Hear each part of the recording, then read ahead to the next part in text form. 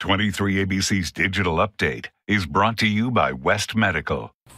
Good evening, I'm Jessica Harrington. And I'm Tim Callahan. Here's what's making news around Kern County. A vegetation fire sparked just north of Lost Hills Thursday afternoon following a crash on I-5 near Highway 46. Kern County fire officials saying the call of a collision came in just before 5 tonight. Crews made their way there. They found the car was involved in a fire, causing a vegetation fire to begin on the east side of the freeway.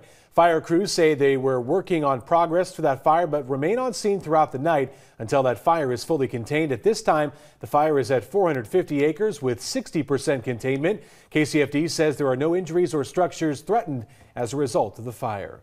Tonight, lawmakers have approved new disaster relief funding for school districts affected by the destructive Camp Fire last November. Subcommittees in both the Assembly and Senate approved a provision that ensures school districts that saw drops in attendance would not lose funding for at least 3 fiscal years. The budget provisions also allow the Paradise Unified School District to submit requests for possible funding relief in the future. Pacific Gas and Electric establishing a $105 million fund to support victims of those recent California wildfires sparked by the company's equipment. A judge overseeing the major utilities bankruptcy giving the company clearance to establish the program this week. According to an Associated Press report, lawyers for the fire victims said the utility company could shell out up to $250 million to help survivors, noting that PG&E has worked the last month to provide $235 million in bonuses to its employees. An attorney for PG&E company saying, quote, "We are willing and anxious to establish the fund."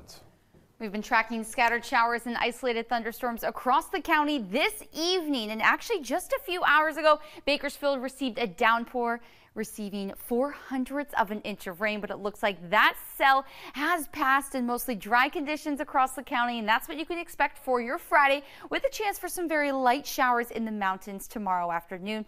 And then we are going to be warming up to 81 degrees by Saturday before our next winter storm moves into the county on Sunday, dipping temperatures down to the upper 60s and then drying out just in time for Memorial Day. And then we will be back to the 80s for next week.